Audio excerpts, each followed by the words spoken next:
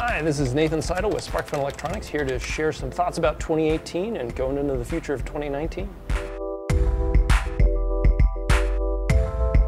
In 2018, we saw sort of the explosion of LoRa. We really enjoyed working with this new wireless system, and I've been doing wireless for years, but to get multiple mile range out of a wireless device, especially at 3.3 volts, was pretty spectacular. So we did quite a few products in 2018, and I expect LoRa, some of these 100 milliwatt and some of these 1 watt devices to continue to sort of live on and be cornerstones of really fun wireless projects. I had a lot of fun with them.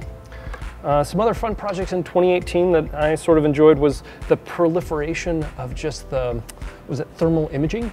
So Melexis came out with some new low-cost parts. FLIR is coming out with some really spectacular parts, and I had a lot of fun with those in 2018, as well as the additional sensing. So it's the VOC sensing and the humidity and barometric pressure sensors continue to come down in price and increase in complexity and precision. It's really a lot of fun to see. And lastly, in 2018 was just the increase in the QUIC line. So QUIC is this I2C bus where we have a cable that makes it really easy to plug onto different items. I've really enjoyed working with QUIC, and in 2018 we listed a whole bunch of new projects. Everything from GPS to the sort of spectral sensing can now be accessed and put onto a bus using the QUIC line.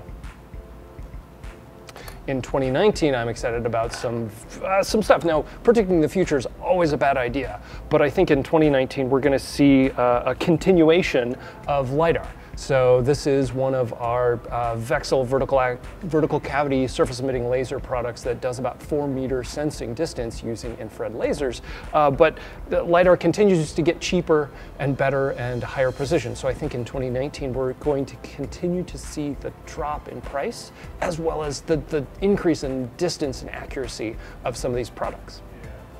Additionally, in 2019, I'm excited to see the advent and release of augmented virtual reality.